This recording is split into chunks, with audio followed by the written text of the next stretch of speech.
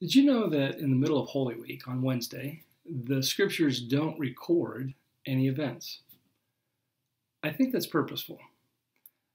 You think about what was and what is to come, and there needs to be a pause, something in the middle where not only Jesus in the midst of all of it, but the disciples as well, and us as readers.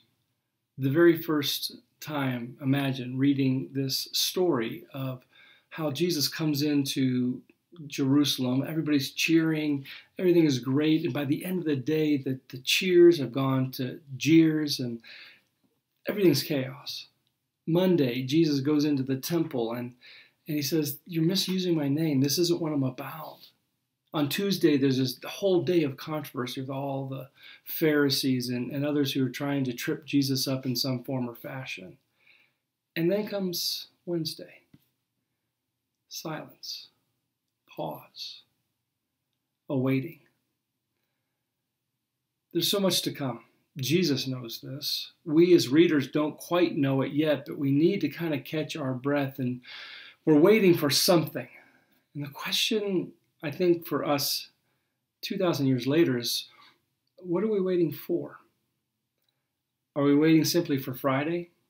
For a day where we celebrate the atonement, the sacrifice that Jesus gave for our sin, and that our focus is there?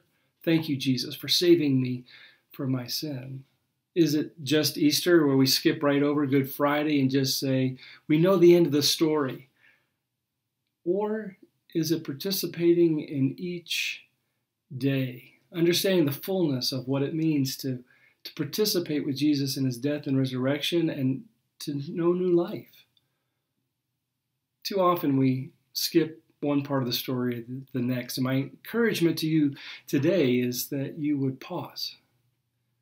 Say, Lord, how can I enter into every step of what you have for me, not only this week, but for my life?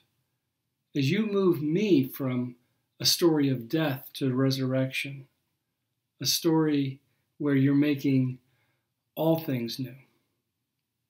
Will you join me not just in pausing and waiting, but participating in the fullness of Jesus making all things new this week and for the world?